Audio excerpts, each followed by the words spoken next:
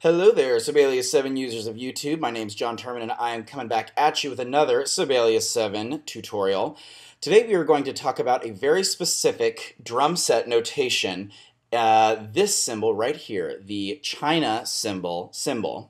And this project, I am transcribing a heavy metal piece for some of my bass player friends in the symphony, and they wanted a drummer to do the full drum part, and so that includes very interesting symbols like this China cymbal, this ornate cross with a circle around it. So let's get started.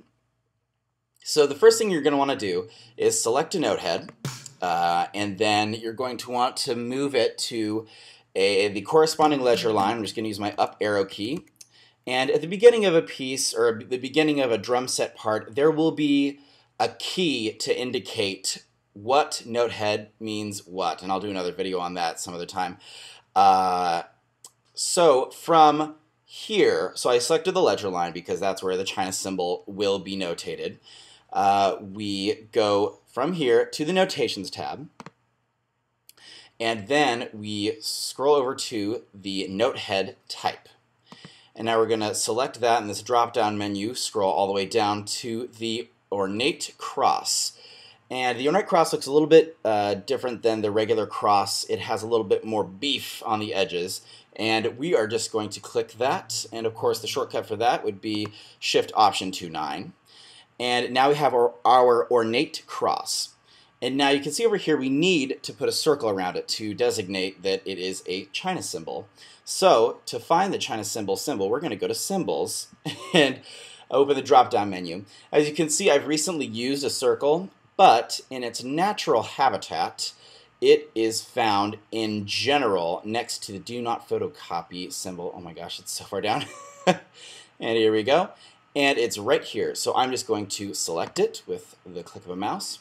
And it goes right over this ornate cross.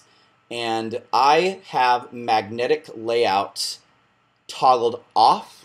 If I had it toggled on, it would be like this. You would see it wouldn't want to intersect with any other line. And so if you have that selected and you have this issue, make sure to toggle magnetic layout off. And then we're going to go back to notations here.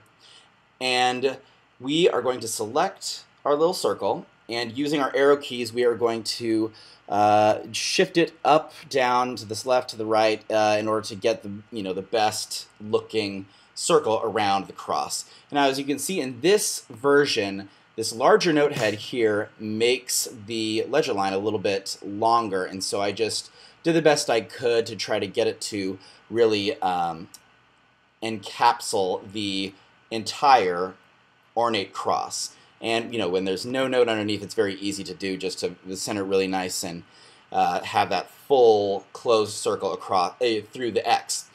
And that's all there is to it. Hope this has been very helpful. Leave some comments, subscribe, and happy composing.